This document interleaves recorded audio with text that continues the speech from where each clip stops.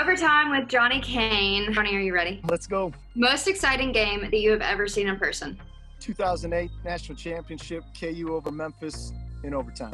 What is the most embarrassing thing you've ever done on live TV? Didn't you eat a hot dog one time? I don't think that was the worst thing I did. Yeah, I mean, I shared like a 3-foot hot dog with some guy and his wife when we were at a game in Texas.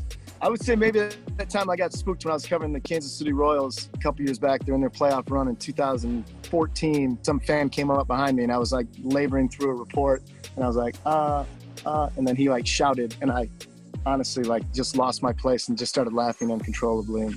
Still have the footage? Oh, the footage is out there. It's viral. Do you keep a blooper reel? I do not keep a blooper reel. There's Yeah. plenty of content to choose from, I can assure you that. What is your dream event to cover? Kentucky Derby. Why is that? I think I've been to 16 of the last 20 Kentucky Derbies. Then I typically go either with my dad or my brother. I love horse racing. It is probably my biggest passion. It's the greatest 2 minutes in sports.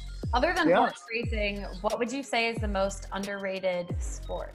High school volleyball. No, I'm just kidding. I think boxing.